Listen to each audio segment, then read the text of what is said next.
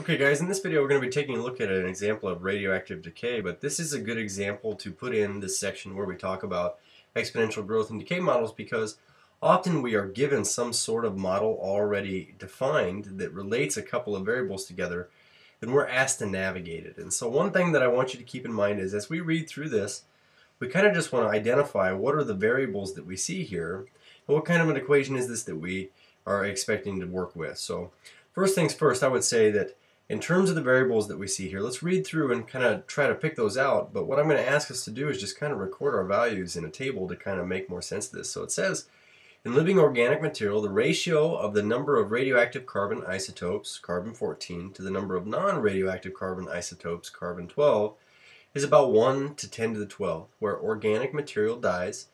Its carbon-12 content remains fixed, whereas its radioactive carbon-14 begins to decay with a half-life of about 5,700 years. To estimate the age of dead organic material, scientists use the following formula, which denotes the ratio of carbon-14 to carbon-12 present at any time t in years. And so we have this model here, and what we're asked to do is estimate the age of a newly discovered fossil in which the ratio of carbon-14 to carbon-12 is this ratio. So anybody reading through this for the first time is probably going, what did this all just say? But what I really like to kind of push you towards is identifying what are the things that are being related here. And so we have R and we have T.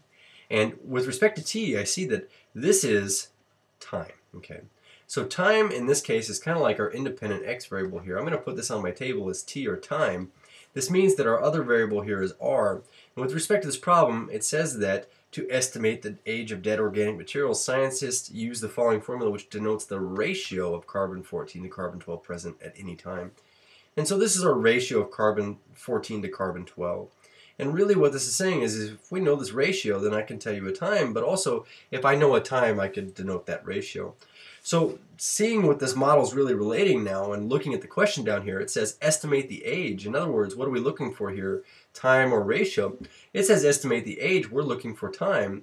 And it says of a newly discovered fossil in which the ratio of carbon-14 to carbon-12 is this. And so what they're doing is they're giving us this R value here. And this is quite a small R value. We're going to say that R is 1 over 10 to the 13th power, which is crazy small. But if this is our ratio, how are we going to find the time? Hey, it's as easy as if I'm giving you a ratio and asking for the time, we're just going to go plug this into our model and back solve for what we don't know.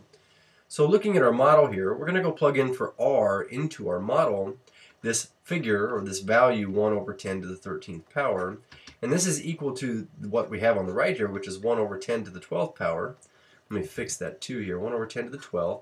And this is all times e to the power of negative t over 8223. So what we're going to have to do is just kind of unwrap this here, and what we're doing is we're solving for t. So in order to do this, I recognize that now, this was the other important part of this, that this is an exponential equation, our unknown variable or our independent variables up in the exponent on this natural base e. So since that's the case, either we're going to take a one-to-one solving approach or we're going to just use inverse properties, and it's going to be a lot easier to just use inverse properties here and isolate the base of our exponent. So to isolate the base of our exponent, what we're going to have to do is we're going to have to divide both sides by this coefficient right here. And one thing to keep in mind is when we're dividing with fractions, it's really easy to think about is we're just really multiplying by the reciprocal. And so what I'm going to do is I'm going to take 10 to the 12th and multiply that on both sides here. We say 10 to the 12th over 1. We're going to multiply by this reciprocal. And what happens on the right side is we essentially are able to isolate our base here. And so on the right side, let's put this back in red here, we have e to the negative t over 8223 power. And on the left side, what we get here is we have 10 to the 12th over 10 to the 13th, which another way to look at this is 12 of these 10s up here cancel out with 12 of these 10s down here, and we really just get 1 over 10 left on the left-hand side. Another way to look at this is 10 to the 12th over 10 to the 13th is what we would have gotten. And remember that when you divide things with the same basis, what we're doing is we're subtracting their exponents. So we get 10 to the 12 minus 13, which is really 10 to the negative 1, which using our rule of negative exponents or negative exponent rule is that 1/10 that we see here. So now that we've isolated the base, let's go ahead and use our inverse properties. That is to say that we're going to go ahead and take a log of both sides, but we have to take log base e, or our natural log. And let me say something here. It is not okay to write that on the right-hand side over here. We are not multiplying by a natural log. we're saying we are taking the natural log of this 1/10 on the left, and that would be the same thing as the natural log of everything else on the right. And so by our inverse property, we have our natural log of an exponential thing with a base e canceling out. And so we get left with just negative t over 8223 on the right-hand side. On the left-hand side, we just kind of have this ln of 1/10. And I'm going to leave it that way because it is considered to be an exact value. So the only thing we have remaining to do here is multiply by 8223. And I'm going to go ahead and multiply by a negative 8223 to kind of kill two birds with one stone, because we're trying to get t by itself.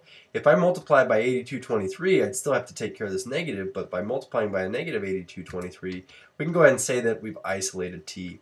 And so we're going to say that t is equal to, put this over here, negative 8223 ln of a tenth. And this is our exact value in years. What we're going to want to do is get a decimal approximation for this. And so let's go ahead and put this value into our calculator. We have negative 8223, the natural log of 1 divided by 10. And this should give us a time here, 18,934.16, 18,934.16, 18,934.16. And remember that this was a time, and so we're going to label this appropriately. In this case, the model was talking about years. And another thing I'd like to ask you to do is make sure that you put this on your table up here, but we say 18,934.16, but we want to see this relationship on our table as well. So whenever you're given a model, the only thing I can stress to you is to just determine what are our variables that we see in this problem here, and reading usually the last sentence, what is it that I'm looking for? If I know which variable I'm looking for, then I must have a value for the other variable, typically, and we can plug that in and just work backwards to solve it for the unknown. And that's what you call algebra. So, cheers.